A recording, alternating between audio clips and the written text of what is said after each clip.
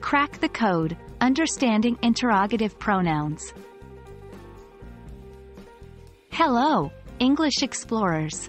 Welcome to another exciting lesson. Today, we'll dive into the world of interrogative pronouns. Pronouns are often the unsung heroes of our sentences, and interrogative pronouns have a special job. They ask questions. Don't worry if this sounds complicated. By the end of this video, you'll be a master in using and recognizing these critical elements in English. First things first, let's define interrogative pronouns. These are pronouns that are used to ask questions. They're like little detectives, helping us gather information. The primary interrogative pronouns in English are who, whom, whose, which, and what. Let's start with who, whom, and whose. They are used to refer to people.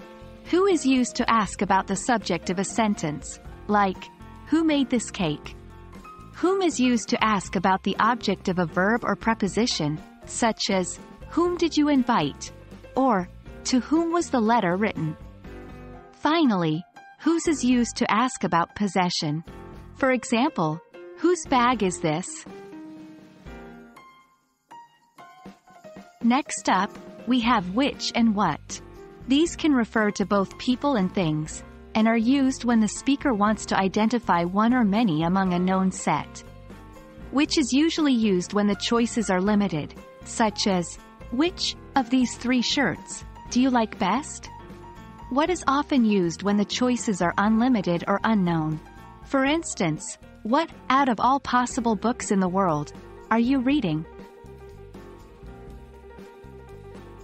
Here's an interesting fact.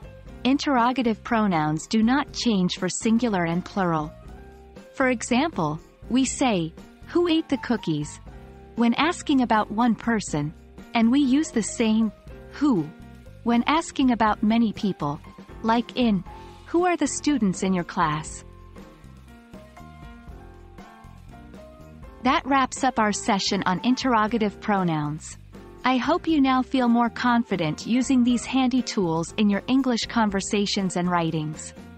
Remember, practice is key. So, don't be shy to use them in your everyday communication. Until next time, keep exploring and happy learning.